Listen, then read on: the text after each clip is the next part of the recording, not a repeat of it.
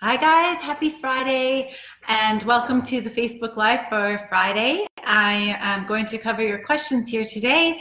You can post them in the comments and I will answer them. As well, we've had questions come up this week. I'm just going to take this off because it's kind of loud. One in specifically, and that's about cravings. And so I was going to cover that first for you guys today.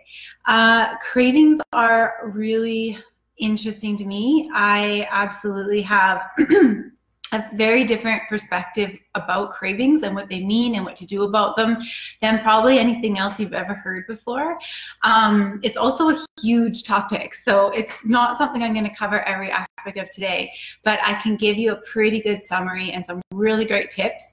And then in the second course, the whole life reboot that you can take, anytime from, maintenance onwards, is going to cover cravings in far more detail and help you really detect, like, for you, what your craving is all about and what to do about it.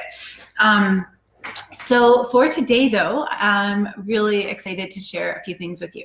So first of all, the first thing that we have to do with cravings is we have to discover, is it real hunger or is it a craving? Okay, that's step one. So if you're getting cravings on the program, first ask yourself, is it like hunger? Are you just needing more food? Or are you feeling satisfied from your meals and you're feeling, not hungry in between meals or in the morning, but you just kind of have like one or two foods that's just on your mind and you're just like craving? So is it like a mental sensation of wanting it, like a feeling of emptiness and needing it? Or is it actual hunger? Like, is your stomach gurgling for food? Are you actually physically hungry? So that's important. Just start getting in tune with your body and figuring out, like, what is it actually saying? Because we're just so used to feeling a craving and then just grabbing the food, and there's no space in between. We don't take space to like listen to the body and ask it, oh, actually, is it even hungry here, or is this craving, and is it not real hunger? So that's the first step. So on the program, it is really important. If it's true hunger and you're not getting what you need, and you think you're craving food, but your body's just hungry, then you need to really be looking at, are you getting enough sleep? Are you stressed? Are you exercising? Like, any of those things can put the body into a stress response, and then it will make your body hang on to fat stores, and then you won't be getting all the calories and all the fat that you need. So it's really, really essential to make sure that you're not hungry on the program and that you're getting your fat stores, you're not stressed, you're getting lots of sleep, you're not exercising, not too much anyway. So if that's all going well and you're like, okay, yeah, actually it's not hunger, it's true, just a craving, like I can't get, peanut butter out of my head, or chocolate or sugar or whatever the craving is for, or bread, it's another big one, then we have to dive deeper into what does the craving mean. And actually this is so fun. Like, I used to be called a food detective for my clients because I love this. I love figuring out, like, what is it causing the craving for you? And when we correct that craving, like we correct the reason underlying it, then the craving goes away. And that's far better than using discipline to just say, oh, I can't have it. Because then as soon as you do that, you say, oh, I'm not going to have cookies, I have to be strong and be disciplined. Then of course, all you're going to think about eating is cookies all day long. So we have to correct the reason underlying the craving, and then those cravings just go away like magic. So let's dive into that now. Okay, so the first thing is, if it's a real craving, here's a tip that you probably haven't heard or done before. If it's not hunger and it's true craving, just observe it, just watch it, is step one. Just, feel the sensation, notice where it is in your body. Is it actually in your stomach? Is it more in your mind? Is there an emotion? Like, observe, what's this craving about? Just observe it and watch it, but don't just say, I'm going to give myself 10 minutes, 15 minutes or whatever, but don't give into it, and just sit on the couch and just observe what is actually happening, what emotions are coming up, what is really beneath this craving. And that's the first step. the second step is we want to ask ourselves what our body needs. What is it asking for? Because there's a message in the craving. The body is actually out of balance somewhere, and it's asking for you to give it something to put it back into balance. And the body actually doesn't tell you the exact thing it needs. Like, it might crave sugar, but it might be actually something else that it's needing. But if you really start exploring, you'll be able to figure out, okay, what is your body actually needing to regain that balance? Because that's always the body's goal, is to stay in balance. So the way that you're going to start understanding what it is that your body's asking for is to know that there's 3 different types of cravings, and you need to figure out which one it is that your body is needing. It's going to take some self-reflecting. So the first one that comes up a lot is called a supportive craving, and a supportive craving is one that your body needs because it's like nutrition. Like, you know, if it's lacking a mineral, you might crave salty foods. That's really common, and that's actually your body saying it needs minerals. Another type of supportive craving would be you're craving chocolate. Now, often a craving for chocolate is a lack of iron or zinc. Sometimes it's hormonal as well. Or, you know, if you're tired, you know, is your body needing sleep? Is it needing water? You know, like, what is it that you need to do to support your body? Is there a message in the craving saying there's something that your body's not getting on a physical level? And then give your body that thing, and I tell you, the craving will just go away, because that's just your body talking to you. We need to stop fighting against our body and our cravings and think that they're wrong or bad, and we have to use discipline.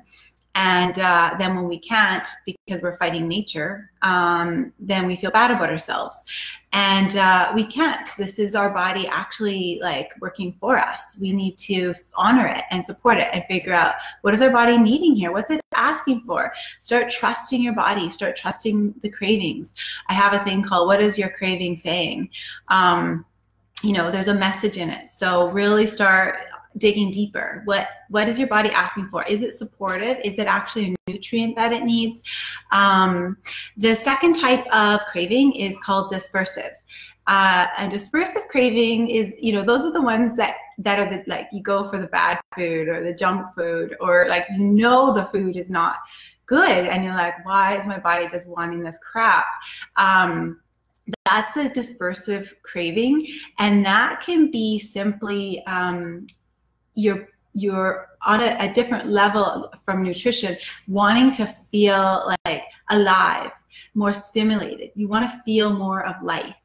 And if that's the craving that you're getting, then fix the issue in your life rather than going to food to fix the issue.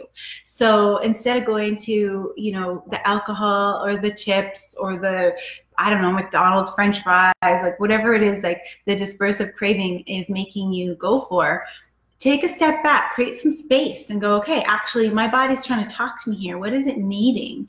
And in that case, it often is stimulation. It's needing something from your life. It's not feeling alive enough. And you might need to start, you know, doing something more adventurous or more active, or, you know, more engaging. Like, are you, you know, avoiding socializing? Are you avoiding something in your life that your body needs? You know, it's not always just food that it needs, or a mineral or a vitamin. It's quite often just like something that you're depriving yourself of in your life. And if your body's not feeling balanced there, then it's going to make you crave it in your food, because that will give it a temporary balance. Like, it will give it a temporary feeling of feeling good or stimulated or whatever it needs. And the body doesn't care. It just wants to get balanced as soon as possible. It's survival for your body. So you're bigger than that. You take some space, start observing what's underneath it, start giving your body and your life what it really is asking for, so that you can give it a long-term fix, not that short-term fix. Okay, so the third type of craving, guys, is associative craving. And this one's interesting, and I see it quite a lot actually in clients. So this is the one where you're associating the food to a past memory.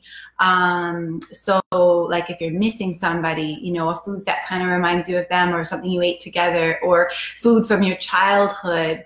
Quite often people have like food that their family ate, like whether they're from a different country or, you know, their ancestors, whatever, you know, even if it's that far back, those foods can have a deep energetic tie to us.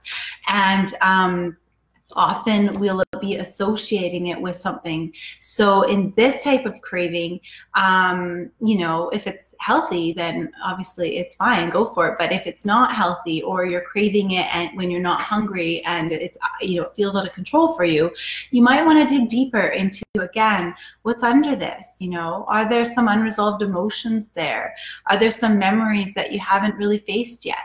You know, we can use food and these cravings to suppress all these emotions, and even suppress what we're not giving our life. Like I said before, like if our life is feeling flat to us, you know, we can suppress those feelings and not face those things in our life that we need to face with food, because it will give us a temporary balance, a temporary feel good. But in the long term, we all know it's making us feel worse, and it's not correcting the underlying cause, guys. So cravings are so interesting. I'm fascinated by them. But the real key here is that we really go start creating the space between just going straight from that voice in our head saying, I'm craving chocolate or chips or whatever it is, and grabbing it, and then getting that short-term fix of feel good. Creating some space and just observing it and watching it and honoring your body, saying, you know, it's craving this for a reason. It's actually trying to tell me something. And start just observing it for a while. Take note and start digging deeper. And ask your body, like, what is it that you need? What are you asking for here? And I tell you, it will always be something. And using discipline to try to avoid cravings is never going to work, because you're fighting your nature. You're fighting your animal instincts. It's ridiculous. We need to find out what your body actually needs, what your life needs, create the balance, and it will totally change things for you on so many levels, and those cravings just go away. So then it's not this war against our bodies and food and cravings. Now we're working with it and honoring it. So again, so that's my topic for cravings, guys. It's like a summary anyway. In the Life After Reboot program, I have a lot more information coming for you on cravings and worksheets on how to figure out exactly what craving you're having and what that might mean that your body or life actually needs to regain that balance. But if you just start with these steps to observe, sit with it, watch it, and go deeper, what's underlying it, and asking your body and yourself, what is it that my body is actually asking for here? It's just incredible what you'll uncover, and you'll be really amazed. So let's start with those, and you know, let us know in the comments if you've had experience with this, or if you've tried it with any of your cravings. You know, just observing the craving sometimes, it's not comfortable, but if you do it, you know, all of a sudden the real reason why you're craving the food comes to the surface, and it's magic. It's really, really incredible. And then you'll just observe the physical craving just disappear. It's kind of fun when we start respecting our bodies and getting in tune with it and honoring them. So that's it for today, guys. So I will let you go. Have a wonderful weekend, and we will talk with you all soon.